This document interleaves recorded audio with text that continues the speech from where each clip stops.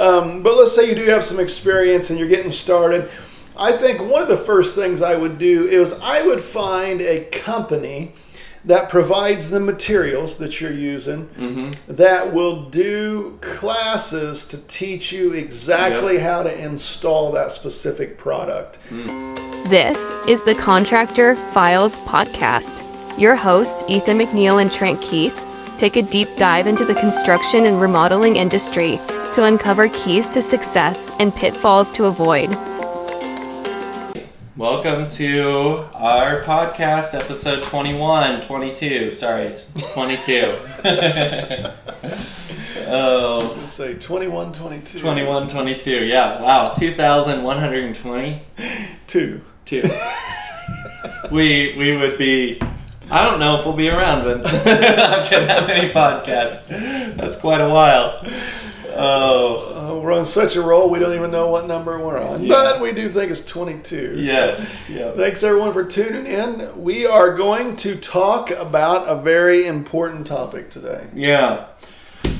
Top 3 things I would do if I was starting my construction business right now.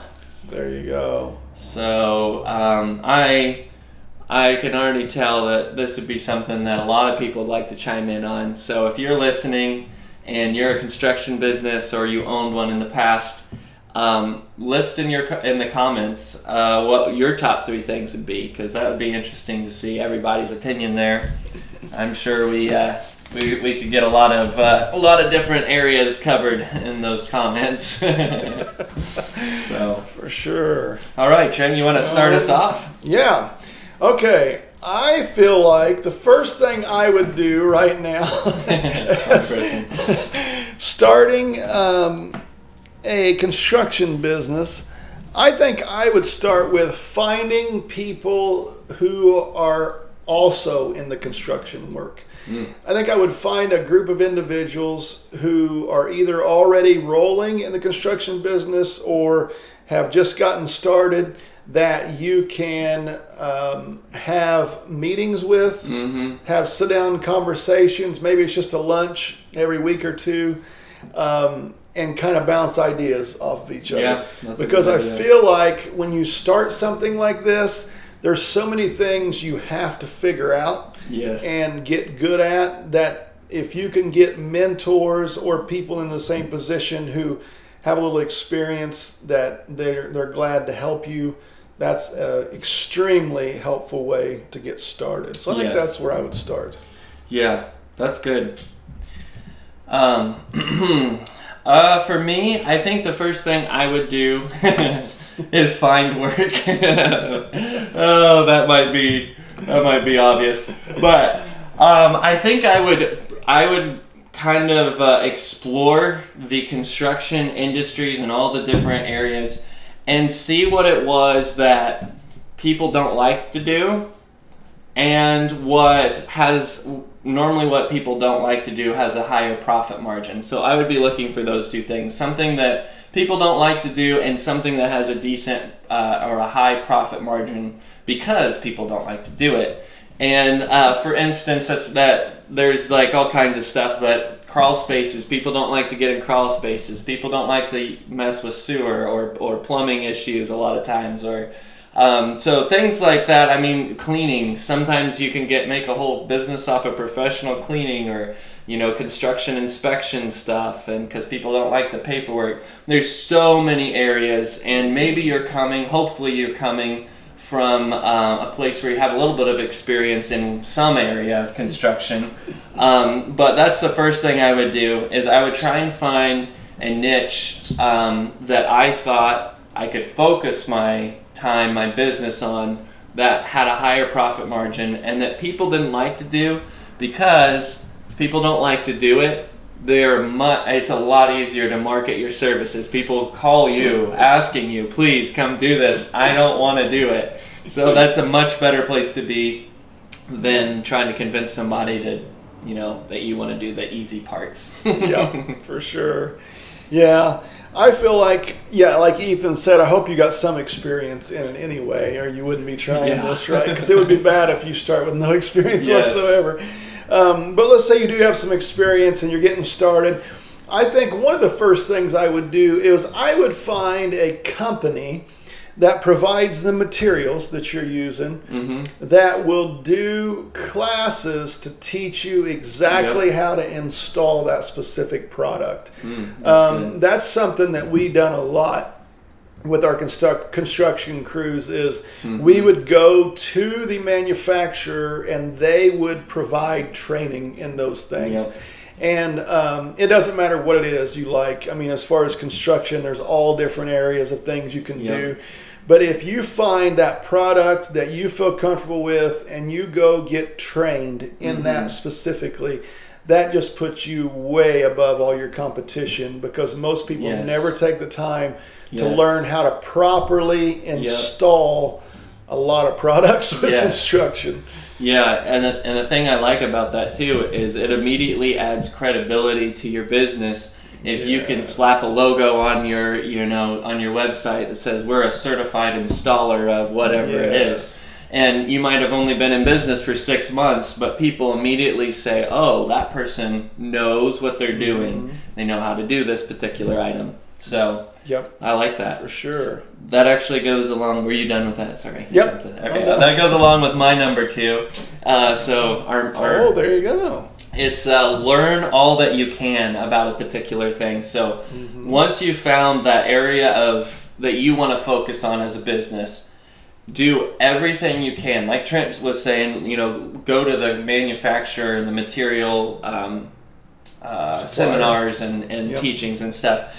But then also do your own research about everything you can on that particular niche that you are trying to get into. Watch YouTubes, watch webinars, go talk to other companies that are doing it. And, if you don't have any work coming in, go find another company that does have work and work for them, for a little bit. Ask if you can say, hey, can I do part-time work while I'm trying to grow my business? That might not work out. But regardless, do everything you can to become an expert in your particular field. And do stuff for free if you have to. If that's how you have to learn, do stuff for your friends and family in that particular thing for free, and you'll start learning that way. So people will hire experts in a particular niche. You laughed about that, going to work for someone else who does the same thing, but it is true. I know when I started construction, there was a couple other people who had been doing it a little bit longer, and they needed help. So the days that I didn't have work, I would go work for them and help them on their jobs. And then if I was real busy, they could sometimes come help me also. And it helped us all grow our businesses. And it helped us learn from each other how to improve with everything we've done. So definitely be in contact with the other people that do the similar things. A lot of times you'll have people that maybe feel like you're a competitor and they don't want to talk to you or whatever, and that's fine. There's plenty other business owners out there that would be glad to work with you, have you work for them some, and maybe they need to work for you some when they're slow. You can all work together to help grow each other's businesses, for sure. Yeah, and that gives you some cash flow, which is a big deal when you're starting your company. You have bills to pay, and if you can just get, like you said, a couple days a week that you're charging someone else, and that's 2 days a week that I'm at least gonna get paid for. That is huge when you're starting your business, because it is hard to get that cash flow going. So it's another benefit. What you got next? Oh, well, I only got my number 3 left. So you got your number 3, you need me to do mine? Go ahead. I'll do mine after yours. Okay. All right. So my third thing that I would do, and this is obviously after you have found what you want to do and you've learned all you could. I didn't put a number. There should be a step 2.5. But you get it. Obviously, you need to get enough work that you can get to this point. But hire help. And I would say in this day and age, there's so many people who will work part-time from their homes, and there's people who will even do like contracting work for you, or so it's not like you have to hire a full-time employee if you can't afford that just yet. But figure out a way to build your business up enough that you have that cash flow coming in, that you can start hiring somebody to take some tasks off your plate.